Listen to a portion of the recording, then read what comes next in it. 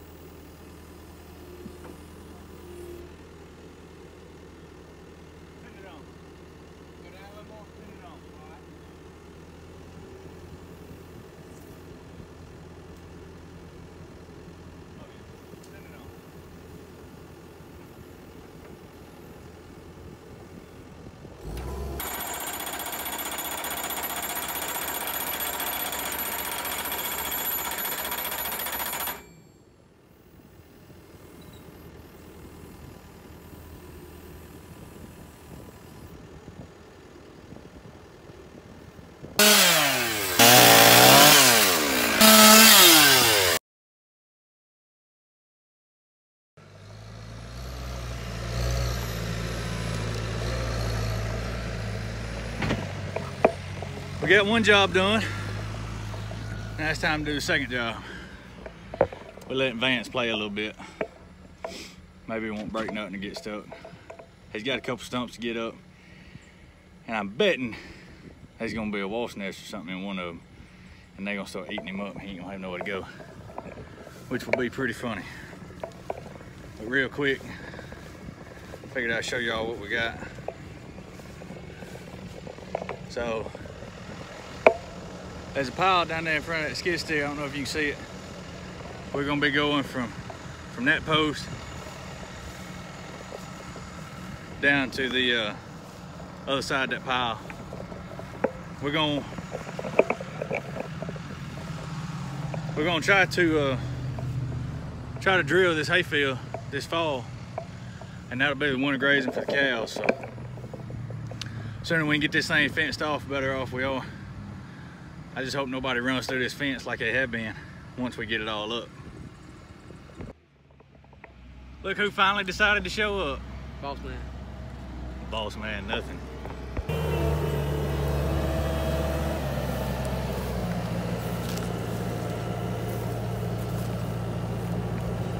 Vance trying not to be on camera.